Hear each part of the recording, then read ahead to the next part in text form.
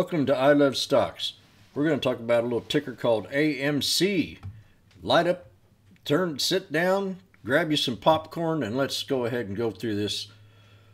Reasons why I particularly not happy with what happened today with a few of our platforms. They wanted to shut down AMC. As you know, they have some of the best popcorn around. I love their popcorn. Last time I went in there, I ordered the biggest bucket I could, took it home, and I think I ate off of it for 3 days. But it was just the best popcorn I ever had. And so that's one good thing about AMC. And the other one is it's entertainment. So it's a place where you can take your dates out at night. And I think with the turnaround of COVID, theaters are going to start opening up. Here in about another 6 months, you won't even hear nothing about COVID anymore. Just be writing books about it.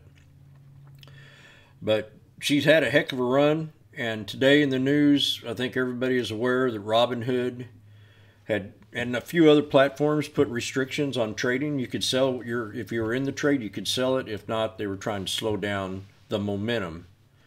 They say they didn't have a liquidity problem. They said they were trying to protect the customers, but I think they actually hurt customers. I mean, it's supposed to be a free market. It's supposed to be open to everybody.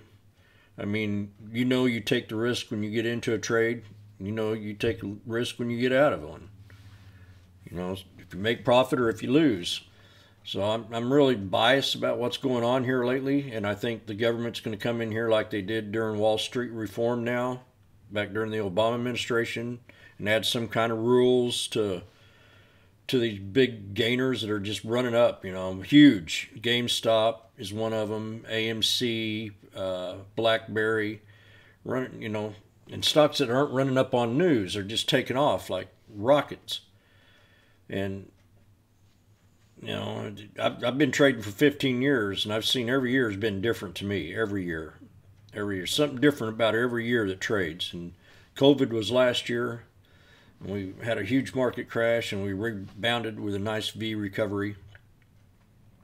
So let's go ahead and get back to looking at the stock right now. So I'm kind of thinking, that Wall Street does manipulate the market, and now they're crying like little crybabies because they're not doing very well. And my thumbs up to all retail traders out there. And I think I am part of the revolution. I have been against the fat cats ever since I was a young kid, and I still am. That's why I trade stocks, because I want to be like one of them. I want to have that money. I want to have that freedom. Instead of limiting it to a few lobbyists and government officials that are also cheating the market, and they're going to be cheating it again. You just watch. They're going to come out with some legislation, and I hope it ain't nothing as bad as that PDT rule was. So let's go ahead and start looking at the chart. AMC. We were talking about it today. It pulled back pretty hard in the morning. So I called a little support area after we run up to hit the 1077 resistance. I called a support channel between 861 and 1077. And that 1077 needed a break. And once it did, we got up here to the pivot point area. And that's right around that 1283. So that's what we need to break. 1283. So far it's looking pretty good. This is my VWAP chart, so let me pull up a different one here. One that we can read a little bit clearer. So we're at 1283. We need to break that. If we can break that resistance, we've got 4 more to get to, and that's 1507, 1744, 1937, and 2143. Now, if it does pull back, I think it's going to be a strong buy, because there's going to be people that are stuck in this trade that pulled back, that couldn't get out of it, or I don't know. It's just a mess up today on how some of these platforms are manipulating the market without any rules or any adjust consequences. Yeah, I mean, these stocks are being pumped, but they always are. I mean, they're pumping them when they short them, they pump them when they go up.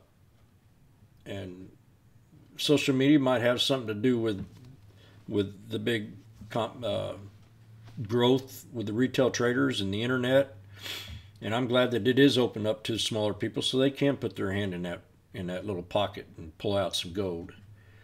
So AMC, like I said, if we pull back, I don't see it going any lower than 861 for a solid buy. That first support's going to be right here at 1077. pivot point again at 1283, 1507, 1744, 1937, and 2143. I think we can go ahead and catch some momentum tomorrow. You might see this thing pull back, or you might see it jump up and pull back. But always remember that 1283 is going to be the important level to hold or to break. And that's going to be AMC. And I think that's about all. I'm going to pull up the website again. We got a little Twitter bird over here, a little icon. You hit that, you can pull up. Miss Vegas is posting alerts in here at all times. We only like to pull the momentum plays. She's the money queen. And I kind of the tape master. We both work together very well. I like to buy at support and sell at resistance. She likes them 52-week high breakouts. But we're momentum traders. We trade price action. So you can always follow tickers on this Twitter page, or you can go to our stock twits. We also have our pages here. Hit that follow button. Miss Vegas also has one. You can hit that right up here, that second one. Hit that one. And you add to her followers.